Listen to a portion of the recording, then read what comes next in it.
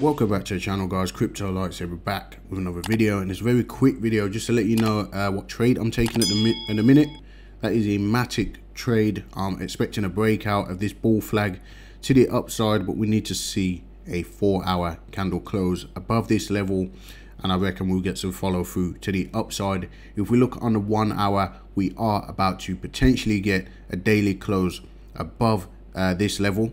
Okay, and obviously if that happens, I believe there's going to be some follow through to the upside, but like I said, we need to get that 4-hourly close also, and a daily close would be nice as well. But I do expect that potentially will happen, so I'm letting you know about it beforehand.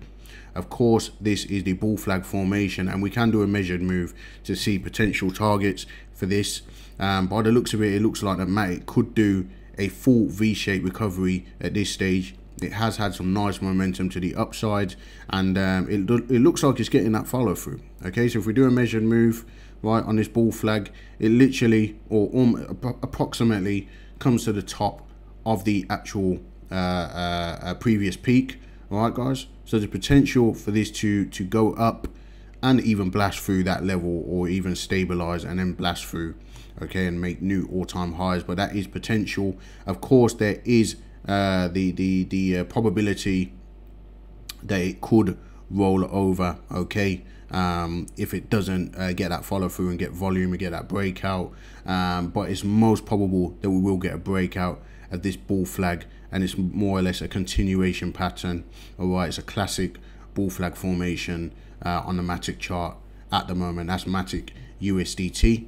Okay, so stay tuned for that. Let me know in the comments whether you think you'll be taking that trade, whether you took the previous trade and made a nice profit on the last one. Of course, there is resistance right here. There's a very thin level of resistance. I believe that's going to blast right through.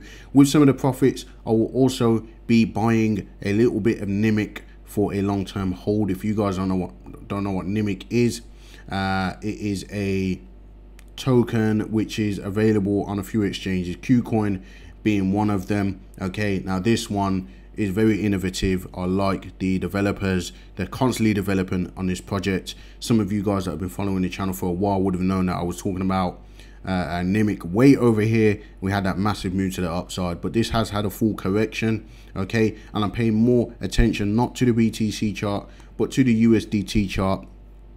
Of course, you see that the BTC chart has had a full correction and it is at the bottom, but if we look on the USDT chart as well, you'll see that this has had approximately a 70% retrace.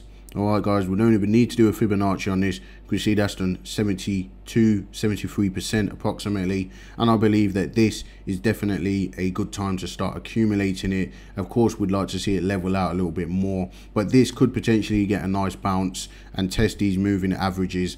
All right, so I will be buying some NIMIC, and regardless of whether it goes up or not, I may be keeping that for a long-term hold. Of course, if we get a double, then I can consider taking half out and leaving the rest in for a long-term hold. Okay, so I haven't made up my mind on that, but yeah, just letting you guys know what I'm doing. I take profits from one, I diversify into another, okay, and then we look for the next trade.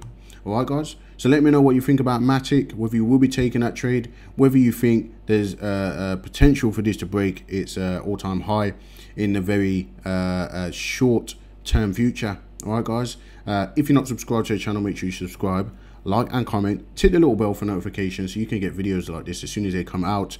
I'll get this out for you as soon as possible. All right, but the price may move a little bit after or before I get this video uploaded, so bear that in mind. It might take 5 to 10 minutes, which it normally does. All right, guys, but hopefully quick as I can, and I'll see you guys in the next video.